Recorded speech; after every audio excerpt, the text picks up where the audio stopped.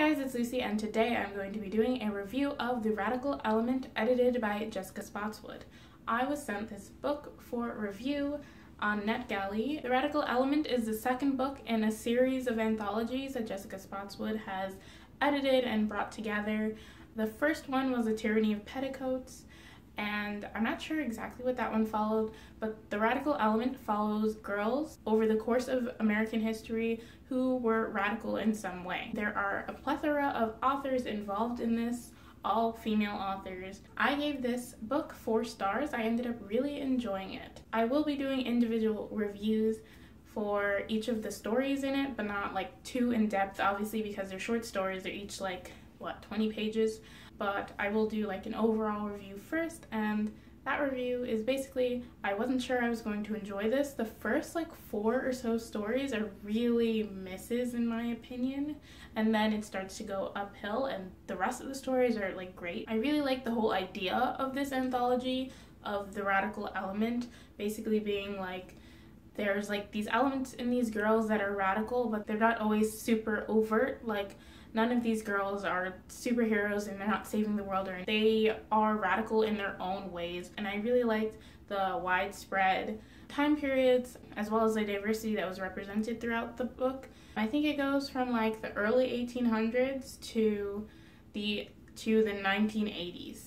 So that is the time periods we're looking at, and they're all very interesting. We follow girls from all walks of life, all different types of backgrounds. There are girls who are more affluent and girls who are not.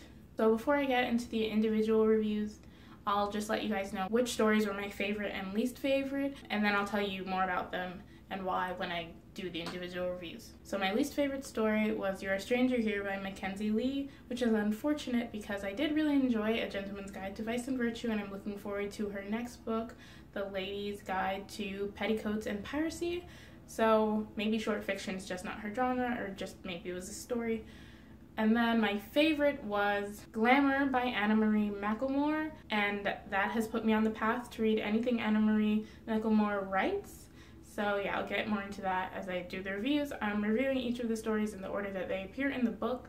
The first story is Daughter of the Book by Dahlia Adler. I gave this 3 stars. This follows a Jewish girl who wants to learn more about Jewish history. I did like this because I never really thought about Jewish education. I'm not Jewish, so it never really occurred to me what someone might have to go through to learn about their religion.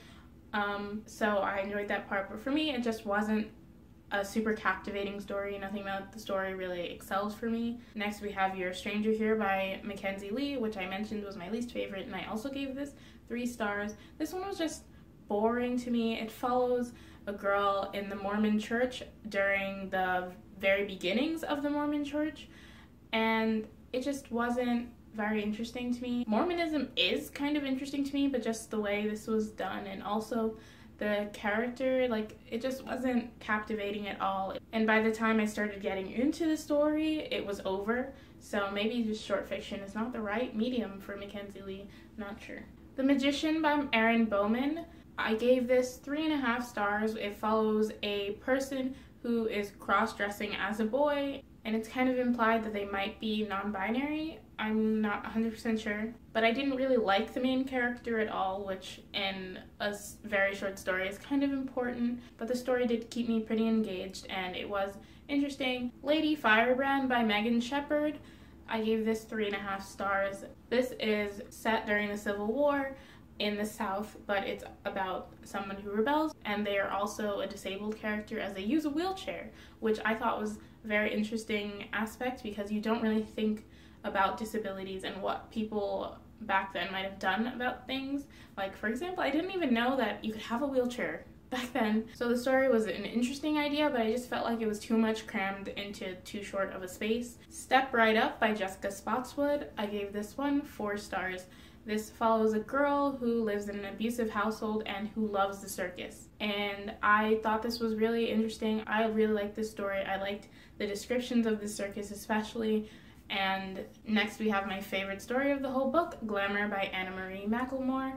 I already said that this made me want to read anything Anna Marie McLemore writes, and I gave this one 5 stars. This follows a girl in the early 1900s who is Mexican, but wants to be a part of Hollywood. And we also have a trans disabled character as well, and the writing is just beautiful. It features a little bit of magical realism, and it's just a gorgeous story. I recommend picking up this book just for this story alone. Better for All the World by Marieke Nijkamp. I gave this 4 stars. This follows a girl who is implied to be autistic, which I thought was another very interesting perspective, and I'm really glad it did that. Like, the story followed her, and it also deals with the idea of eugenics and the feeble-minded and such, as this is during a time when disabled people and mentally ill people are especially discriminated against. Not that they're not discriminated against today, but the eugenics part of this was a big part of the story. This story definitely interested me in learning more about what was going on there, so I definitely will be looking into that more.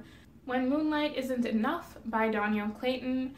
I gave this one 4 stars as well. This follows a black girl around the time of World War II and her family. This also features a little bit of magical realism, and this was a good story, and I really appreciated the author's note for this one. All the authors write author's notes after the stories explain why they chose to write about what they did, and for this one I thought it was very interesting and gave me something to think about. The Belle of the Ball by Sylvanas Tosh. I gave this 4 stars, and my only note was that I love the I Love Lucy reference. But yeah, I just had a fun time reading this. This wasn't as supremely heavy as some of the other ones were. Land of the Sweet, Home of the Brave by Stacey Lee. I gave this 4 stars. This follows a half Japanese, half Chinese girl after World War II and after the internment camps that happened in California in the western coast of Japanese Americans. And so we hear a little bit of the aftermath of that. The Birth of Susie Go-Go by Meg Medina. I gave this 4 stars.